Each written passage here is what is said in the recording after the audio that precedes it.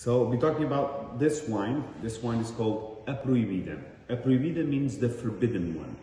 And why the forbidden one? Because currently the grape that composes this wine is called Isabella, and it's forbidden in Europe. Why is it forbidden? For some dumb law in the 1930s in France, where a group of 7 grape varieties were outcasted from the vineyards of France. And when the European Union merged as a group, some of those laws were applied.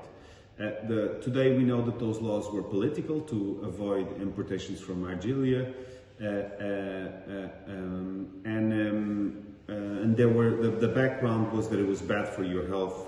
And in reality, but today we know that this is not a fact. This was false claims at the time.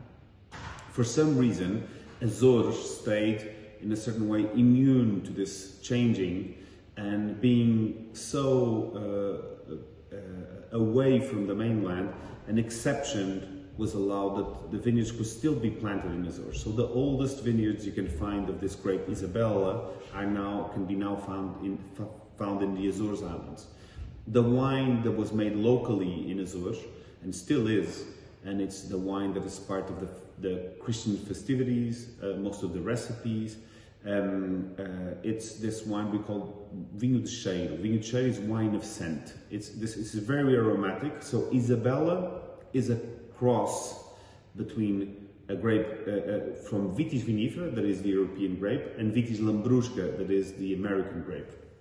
So it's a cross between these two grapes from these two continents.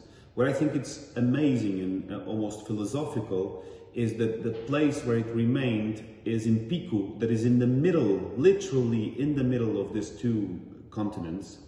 And it's actually, the Pico emerges in the European plague.